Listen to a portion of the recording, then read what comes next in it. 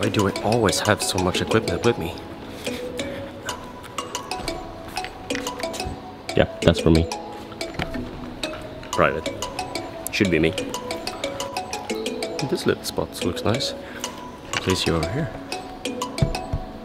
Alright guys. Sorry for that. What should we talk about in this vlog?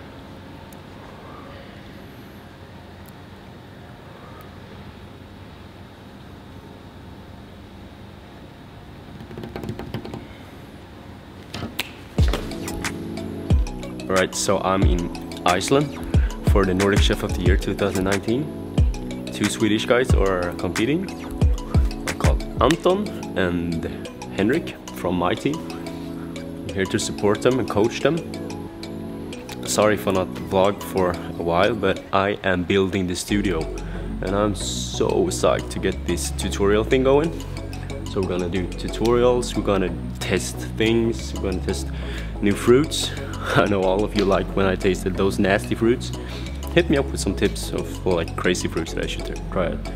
Also, I got a new tattoo. Check out. It hurt so bad. That was like the worst tattoo feeling I've ever done. Don't tattoo your back head. Not that big. I mean, behind my ear was a pain. Then it's a good idea to do all of the back head. I think we should do like a small B-roll of this amazing building. Let's go for that.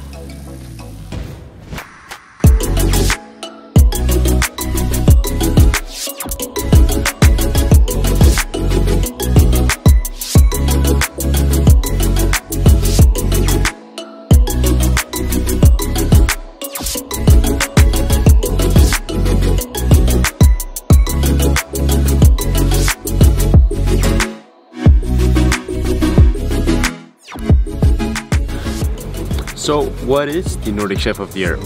It's an individual competition, so we have one representing the Swedish team senior team and one representing the Swedish junior team. So you're supposed to cook a 3-course menu, and in 4 hours you're supposed to present the starter, 5th hour presenting the main course, and 6th hour you're presenting the dessert.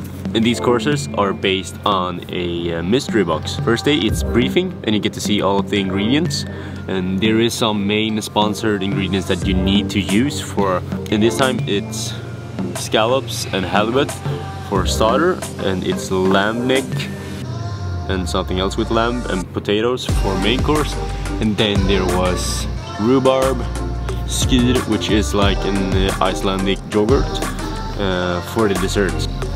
And you know, these competitions are really tough to train for, because when we are training for like the Olympics or the World Cup, we do the same dishes for 1.5 years. We develop them, process them and taste them every day.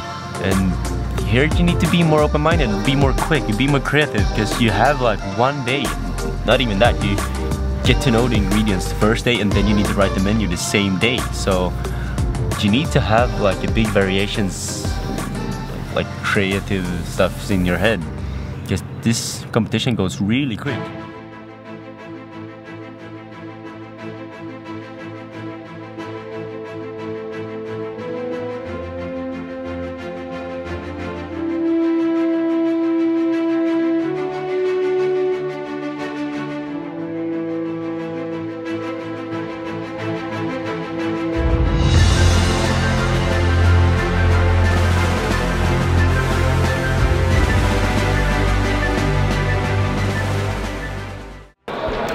It's alright guys, this suit is on and we are ready for the prize ceremony.